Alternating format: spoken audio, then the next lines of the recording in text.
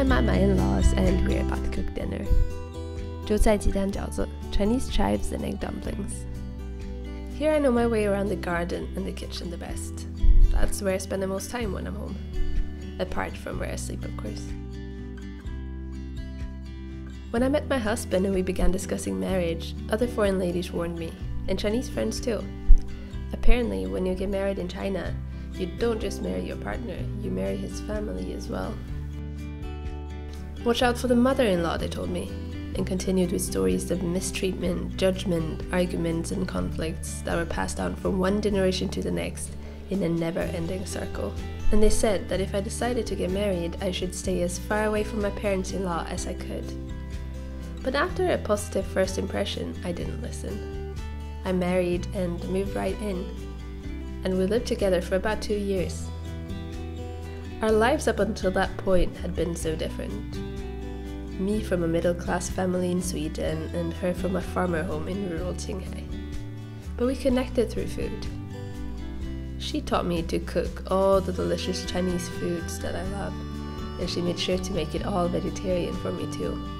We prepared and cooked breakfast, lunches and dinners, so a lot of time was spent in that kitchen, just the two of us. And it was in that kitchen I got to know her. That's where I got to hear her life story, and that's how I found out about her mother-in-law and how terrible their relationship had been. 那个时间，我本来是一个很活泼的女孩子，结婚以后慢慢的，经常流泪啊，是那个样子。反正不开心，每天不开心，吃饭也是不开心，干活也是不开心。他总是瞧不起，看不上。